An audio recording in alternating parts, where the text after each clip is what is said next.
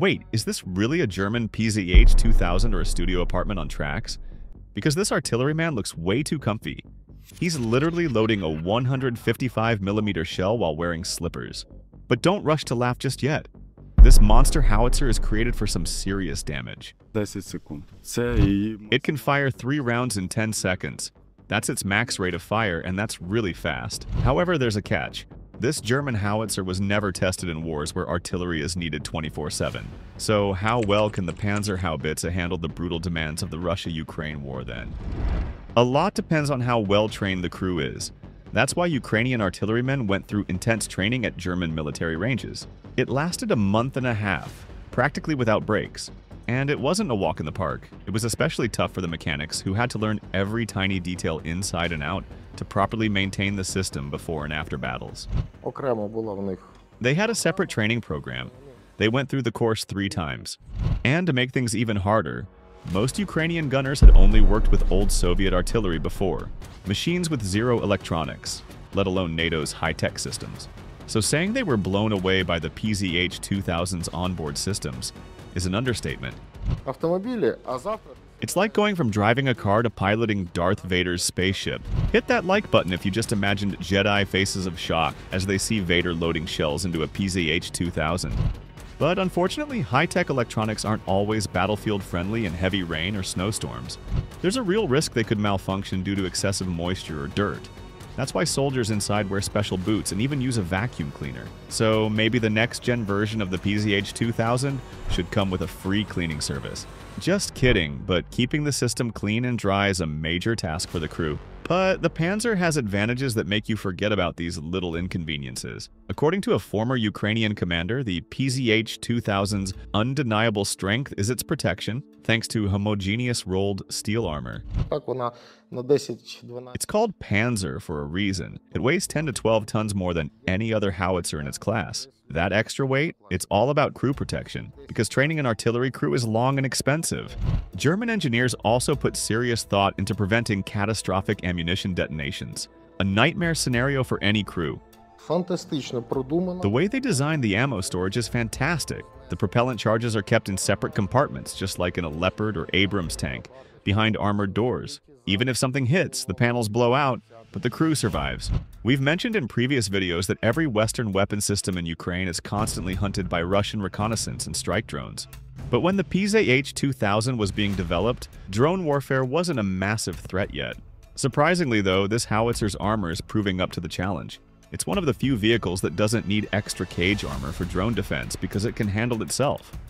Струмінь кумулятивний, там він того ж... For a Lancet's shaped charge jet to reach the ammo and trigger detonation, it first has to pierce the side armor, then the side skirts, then hit the track, then get past a road wheel, then go through the inner hull wall. And only after all that, if anything is left of the warhead, might it actually reach the shells. The PZH-2000 has a 5-person crew, and they stay inside at all times. There's no need to step out during battle to load shells like with the Soviet 2S7 Beyond, another howitzer fighting alongside the German system in Ukraine. And that factor? It literally saved a Ukrainian artilleryman's life when his vehicle was hit. Загинув міхвод. When our driver was killed and I was wounded, the other 3 guys who weren't hurt got out and did exactly what they were trained to do. Now imagine you're a loader on a Caesar howitzer, firing shells when suddenly a Russian recon drone spots you. Chances are you won't just have a kamikaze drone coming your way. You'll get a rain of mortar rounds or cluster shells in your sector.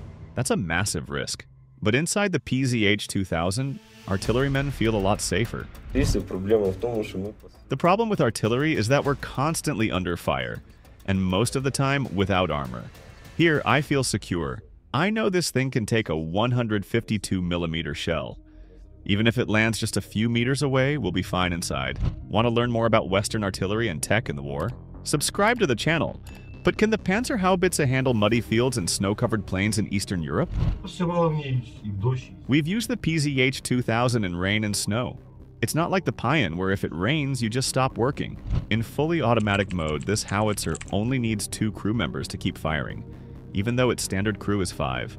Besides the commander, gunner, and driver, there are 2 loaders, who step in when reloading the ammo rack, or if the autoloader malfunctions. You're sitting in the gunner's seat. Here's the commander's spot.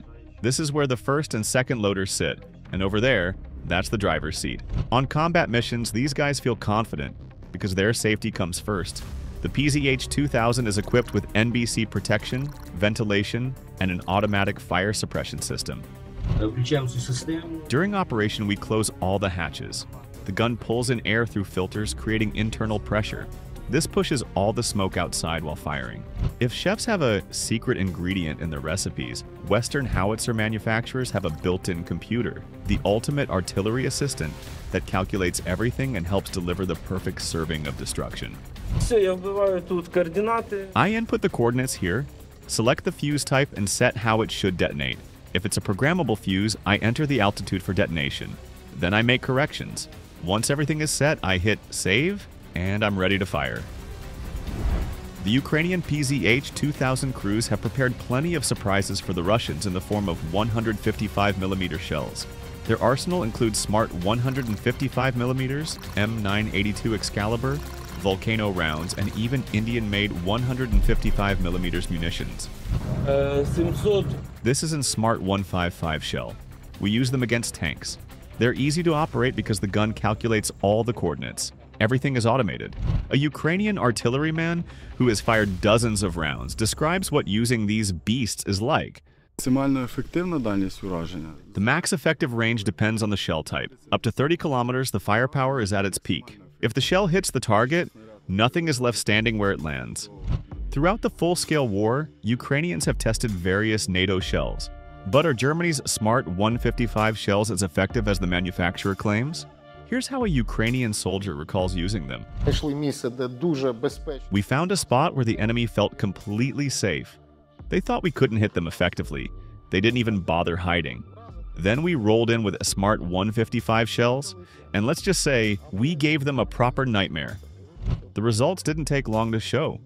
For 2 days straight, our crew took out 5 tanks, each with a detonation. And here's how that looks in action. For this Russian tank, its encounter with the PZH-2000 was its last. In another clip, the howitzer engages in counter-battery fire, taking out a Russian Gatsin B along with its ammunition depot. The impact is impressive, but there's a trade-off. Maintenance time. Even after just 2 shots, servicing the gun takes a full day. So is this a deal breaker, or does the firepower make up for it?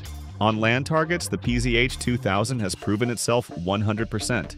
But did you know that, in theory, it could have been used for naval strikes? Yep, you heard that right. In the 2000s, the German military explored ways to increase naval firepower without major ship modifications. Engineers even plan to replace the 76mm OTO Malera Compact on the Hamburg frigate with the PZH-2000's turret, which can hit targets up to 25 miles away. Sounds promising, but reality didn't quite match expectations. While test range trials were deemed successful, it's unclear whether it was ever tested at sea. Ultimately, before the Hamburg entered service, the PZH-2000 turret was removed. Since then, Germany hasn't experimented with land-based artillery on ships again. Our take? Weapons should be used for their intended purpose. That's how you get the best results. But what do you think? Let us know in the comments. Before the Russia-Ukraine war, the PZH-2000 had its first combat experience in Afghanistan, firing against the Taliban. But honestly, that was more of a live fire test range than a real war. The commander who trained me in Germany fired just 28 shells from a PZH-2000 in Afghanistan. On my first day in Ukraine, I fired 2 full ammo loads, 120 shells, then went to sleep very satisfied. In September 2006, 3 Dutch PZH-2000s were used in Operation Medusa, securing Panjwai and its surroundings. The following year, the Dutch deployed them to Uruzgan, where they supported the assault on Tarinquout. Meanwhile, Germany was hesitant to send its own PZH-2000s, since German politicians considered the mission a policing operation, meaning troops were only supposed to have light weapons. That changed after 3 Bundeswehr soldiers were killed. Germany finally approved sending 3 howitzers to Kunduz, and on July 10, 2010, they saw combat for the first time, covering the evacuation of an armored vehicle that hit a mine. The Afghan war revealed some flaws in the PZH-2000. The ventilation system struggled in extreme dust, and extra top armor was needed because Taliban forces heavily relied on mortars. The biggest issue? Overheating and dust infiltration, which could shut down the entire system. Germany later introduced an upgraded version to fix some of these problems. But let's be real, nothing could have prepared the PZH-2000 for Ukraine, where it's fighting a far stronger enemy than the Taliban. And yet, Ukrainian artillerymen swear by it. We're very grateful to the Chancellor of Germany and the German people for these ACS. This is a perfect weapon. One such howitzer is worth 3 Soviet ones we used to have. Compared to Soviet-era artillery, the PZH-2000 is king in armor, firepower, and automation. But its downsides? Complex maintenance and sensitive electronics. Even so, it remains one of the best self-propelled guns out there.